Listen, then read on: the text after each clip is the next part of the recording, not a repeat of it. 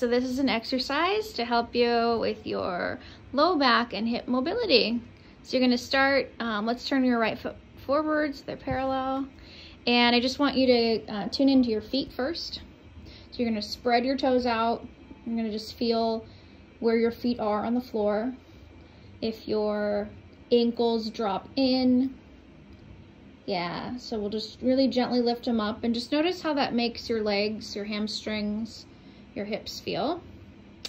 All right, and then we're gonna start to just slowly roll down one vertebrae at a time. So maybe start with joints stacked, and then tuck your chin and go really slow through this thoracic spine. Bend your knees as much as you need to. Bend them even a little more. And then think about lifting your tailbone up. Good, and then we're gonna start to walk that right foot towards the wall, turning the body. Keeping the chin tucked. From here, we're just gonna play with bending the knees and lifting the hips up.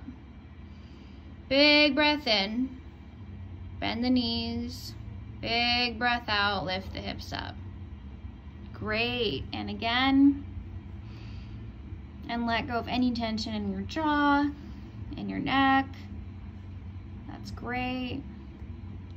And then bend your knees even a little more and see if you can rest your shoulders on the wall. Yeah, wow, awesome.